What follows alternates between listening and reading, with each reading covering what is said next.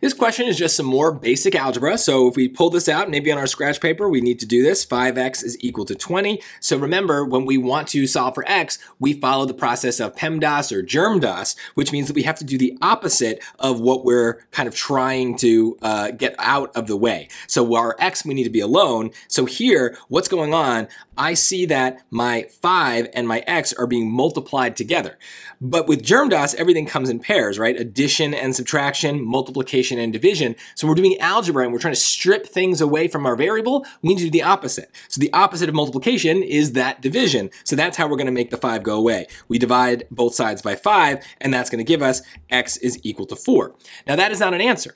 I'm surprised it's not an answer because the SAT does this very often where we are in the habit of solving for x, and so they put that as an answer. But what the question actually wants is something like this, 15x. Now it doesn't make it any harder, we just take 15 and then we put our x value, which is 4, into the equation, and 15 times 4, you can use your calculator if you want. 15 times 4 is 60.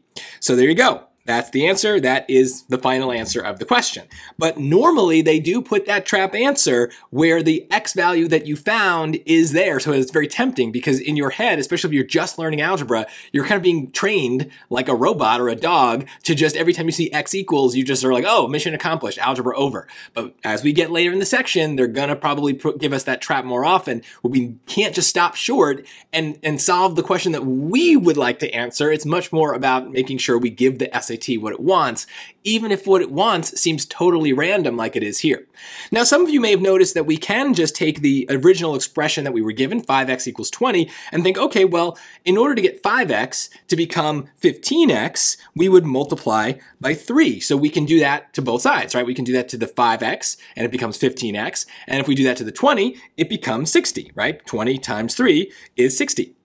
That's great. I'm glad you noticed that. And that's actually very helpful for future questions where sometimes it isn't really efficient to solve for x. It's better to think of the x as like part of some bigger group and to work with that bigger group instead of splitting it apart. Even if we can, we might not want to get x individually. It just might be like a fraction or a decimal or something that's harder to work with. So it's probably better in certain cases to work with the group. But it really depends on the question. And so here, I would say just if you're just learning algebra and your habit is to solve for x, go for it, just do it. But remember that the question might ask you for something different like it did here. So always go back and reread that question so that you don't make the careless mistake of giving them what you think the answer should be when they ask for something slightly different. Just give them what they want and you will get most of the questions right.